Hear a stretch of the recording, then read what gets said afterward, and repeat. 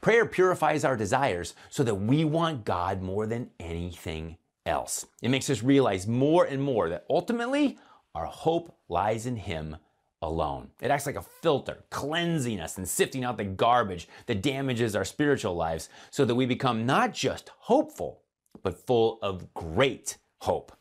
And not only does it give us hope, it makes us ministers of hope to others as well.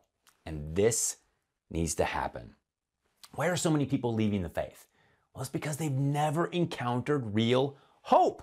Their lack of prayerful intimacy with God has left their spirit cold and barren. And this can happen even to practicing Catholics. You can do all the right things, like have the perfect liturgy, know all the apologetic answers, sell out of the 50-50 raffle tickets at the fish fry, whatever. But if the fire of love has not been ignited in your heart by the beautiful hope of life in and with Jesus Christ, you're going to fall away. You're going to be like the seed that grew up quickly and withered away in Christ's parable of the sower.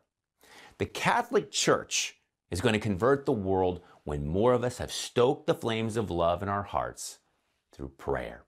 That intimacy with God can't help but fill our hearts with supernatural hope that overflows out of our lives and into others. The baptism plants the seeds of hope which need to grow and bear fruit in our lives. Fruit that needs to feed hope in the lives of others. That's how evangelization is done.